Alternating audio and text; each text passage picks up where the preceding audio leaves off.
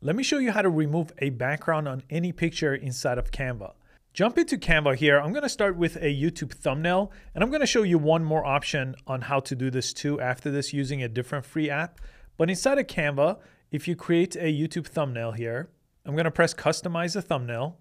And on the right side, I'm going to add a picture of myself here. And all you have to do is go to the upload tab on the left side, upload a file.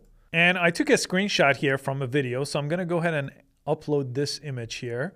And I'm going to click on this image to add this as soon as it's done uploading. And with this image here, the way you remove the background is you come to edit image here. And there is an option inside of Magic Studio called BG Remover.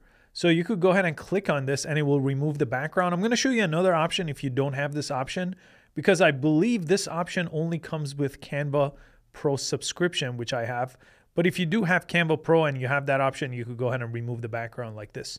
If you don't have Canva Pro and you don't see BG Remover as one of the options under Magic Studio, there's another free app. This is by Adobe, the company that makes Adobe Photoshop. So they're really, the first people that ever allowed this to be an option.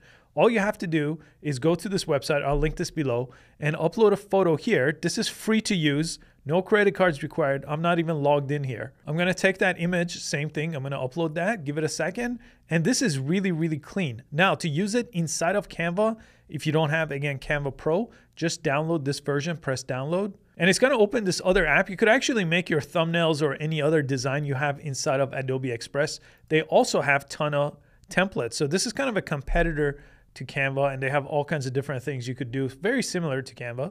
But if you go back to Canva now, if you don't have that same option, well, I just removed the background using Adobe. So I'm gonna go ahead and upload that image. And that's a PNG file here, so it's uploading right here. So this one already doesn't have a background. So if I use it in my design this way, I don't actually have to use the tool, the background remover inside of Canva to do this. I could do it inside of that other website and then bring it in with the transparent background and drop it over here. I hope you found this video useful. I'll see you on the next one.